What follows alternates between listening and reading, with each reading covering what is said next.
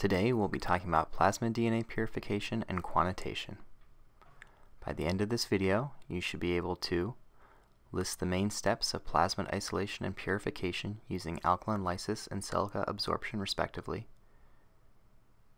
describe the importance of each step, use a micropipette to deliver a specific volume, evaluate the purity of your DNA sample, and calculate DNA concentrations. The goal of our experiment is to end up with purified plasmid DNA. In order to do that, we're going to have to isolate the plasmid from the bacterial cell where it was made, and all of the components like proteins, genomic DNA, and the lipids that make up the cell. We'll start our experiment with an overnight culture of bacteria, which will centrifuge to form a bacterial cell pellet. We'll remove the culture media, and then we're going to resuspend the bacterial cell pellet by repeatedly pipetting up and down. We want to make sure that we completely resuspend the pellet, otherwise we'll have inefficient lysis and a drastic reduction in the amount of plasmid DNA recovered. Next, we will add our lysis buffer. If we're using a color indicator, we'll see that the solution will turn blue. We want to rock the tube until it's completely blue, which will indicate that we've lysed all the bacterial cells. We're using an alkaline lysis buffer, so that's going to raise the pH inside the tube. The lysis buffer also contains a detergent, SDS, and together this will have several effects. First, it's going to lyse the bacterial cell, which is going to release all of the cellular components. The high pH is also going to cause our DNA strands to separate and no longer base pair. It's important to remember that DNA strands will still be physically associated with each other, even though they are not base paired. That's true for both our plasmid DNA and our genomic DNA. Additionally, the high pH is going to cause our proteins to denature and unfold. In our next step, we're going to neutralize the pH with a weak acid. Now that the pH is neutral again, we're going to see a couple things happen. First, our DNA strands are going to base pair again. In the case of plasmids, which are relatively small, this can happen efficiently in a short period of time. In contrast, genomic DNA is not going to be able to efficiently base pair. As a result, the genomic DNA, proteins, and lipids will all aggregate into a fluffy white precipitate, which you will be able to see in the now colorless solution in your tube. The aggregated material is insoluble, which allows us to separate it from the soluble plasmid DNA by centrifugation.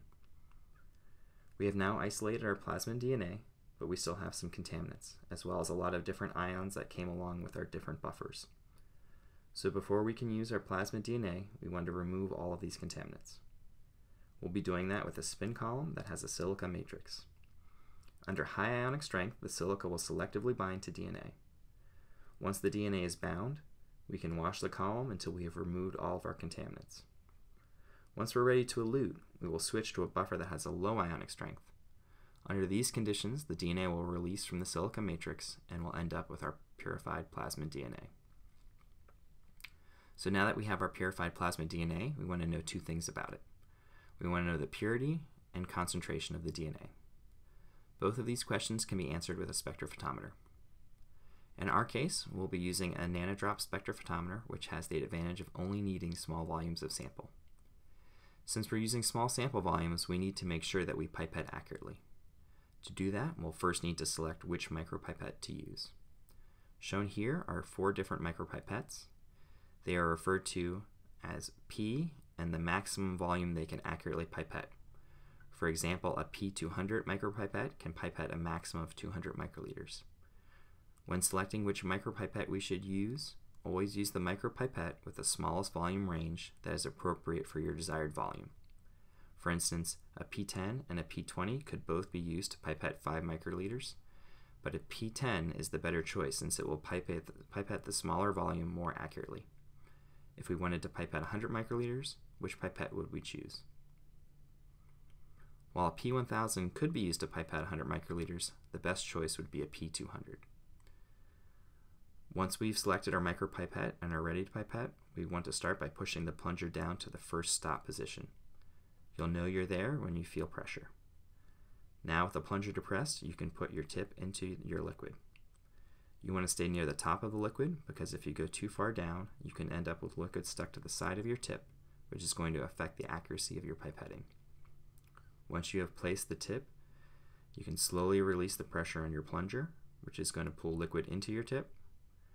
When you are ready to dispense, you will place your tip on the sidewall of your new tube. You will push down to the first stop again, and then push even further to what's called the second stop. That's going to make sure that you've removed all the liquid from your tip. After pipetting something especially viscous, you might want to again release the plunger and pull liquid back up and press to the second stop again to really rinse your tip. The nanodrop has a little pedestal, shown here zoomed in, and we want to make sure that when we pipette we end up with our liquid on top of this pedestal. We will then bring the arm of the instrument down, press down, and then release. When we're done, we should have a column of liquid formed. Before you measure your sample, you want to make sure that you have this liquid column formed, otherwise you'll have an inaccurate reading. The software will generate an absorbance spectrum after measuring our sample. Shown here is a spectrum that represents the absorbance of pure RNA, DNA, and protein. We can see in pink the DNA and in green the RNA have a maximum absorbance at 260 nanometers. In contrast, protein absorbs maximally at 280 nanometers. To assess the purity of our samples, we divide the absorbance at 260 by the absorbance at 280. For pure DNA, we would expect a ratio of 1.8. For RNA, we would have a ratio of 2, and with protein, we'd have a ratio of 0.8. For DNA purification, the most common reason for a deviation from the ideal ratio is due to chemical contaminants, which will give a lower ratio. We can also use the absorbance at 260 to determine the concentration of our plasmid DNA. 1 unit of absorbance at 260 corresponds to 50 micrograms per milliliter of DNA. This constant has been determined empirically to be true for all double-stranded DNA. If our plasmid DNA is very concentrated, we may want to dilute it to get an accurate reading. The dilution factor is calculated by dividing our final volume by our initial volume.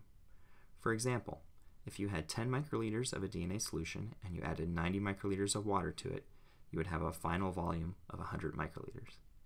Since the volume of our DNA solution has increased, the concentration of our DNA has decreased. By dividing the final volume by the initial volume, we get a dilution factor of 10, meaning that our DNA concentration is now 10-fold lower than when we started.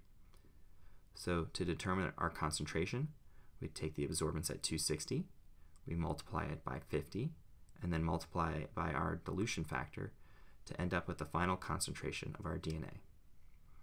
So by measuring the absorbance of our sample at 260 and 280, we can get both the concentration and the purity of our sample.